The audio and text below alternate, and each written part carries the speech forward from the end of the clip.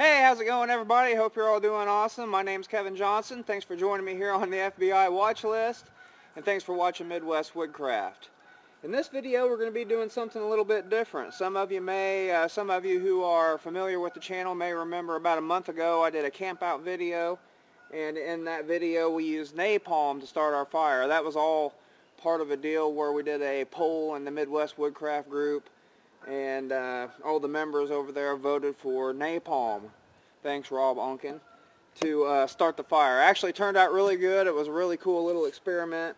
So had a few people ask how the process went as far as making that napalm.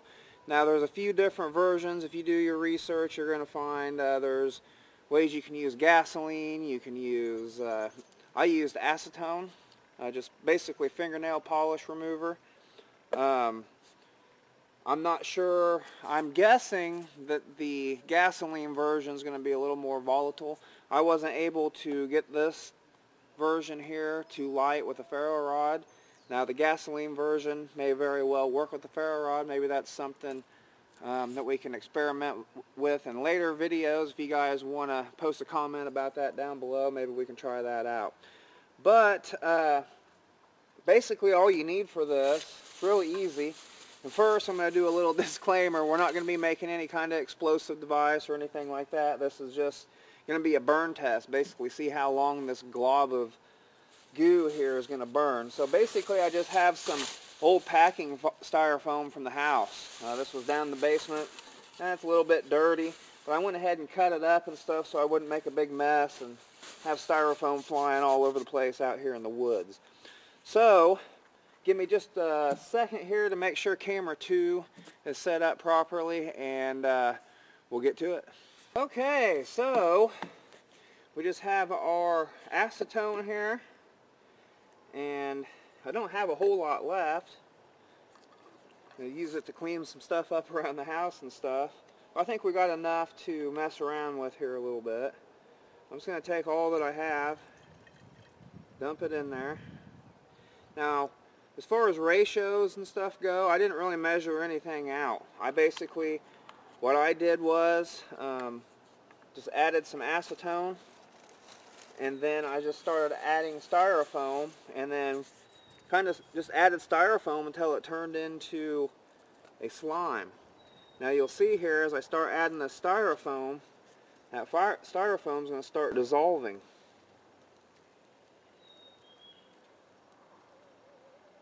Just going to keep adding that styrofoam just like that.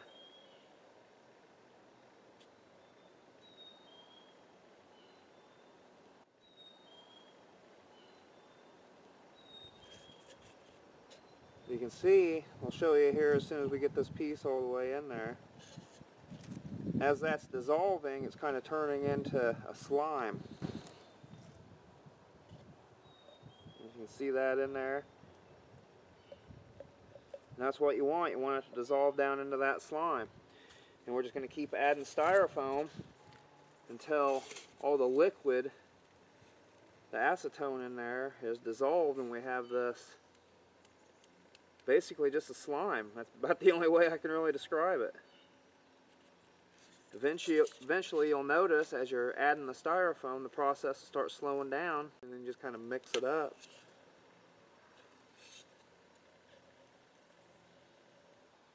And I did get some of this on my hands when I've been working with it here and there.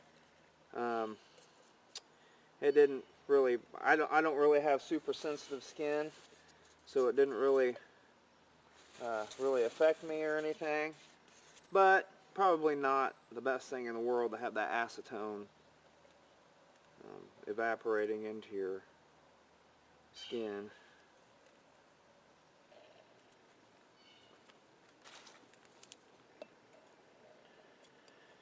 Now you can see that process, as far as it dissolving, is really slowed down. Now you got to kind of stir it in there, kind of incorporate it. That's what you want.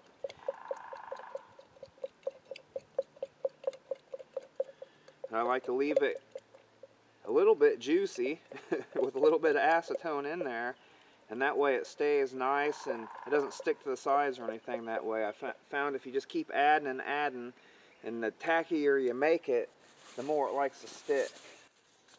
I am going to add a little bit more.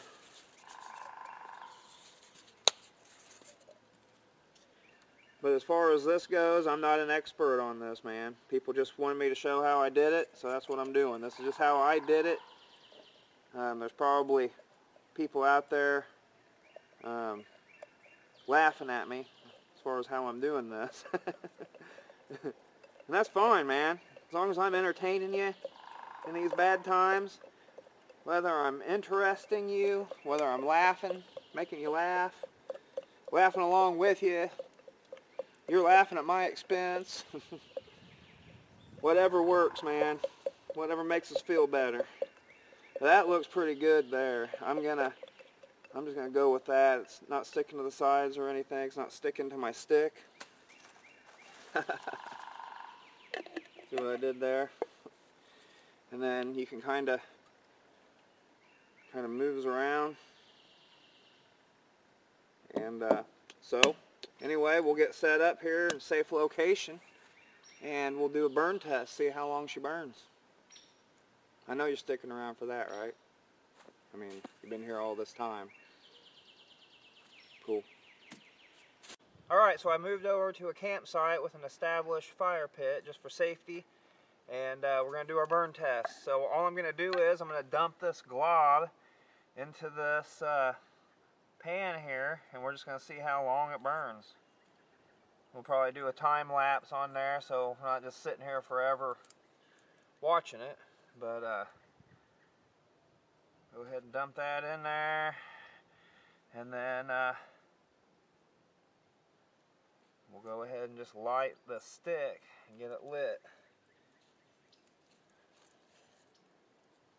So, got my handy dandy torch here. See, it goes right up, and we'll just set that right on there. See how long it goes.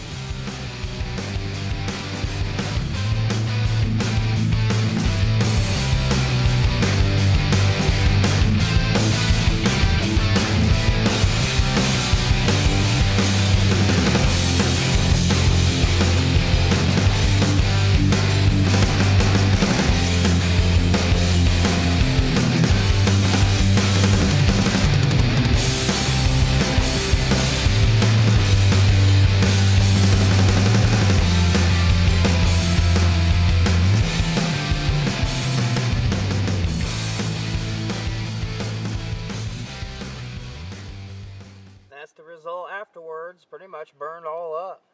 There's a lot less residue than I thought there would be left over.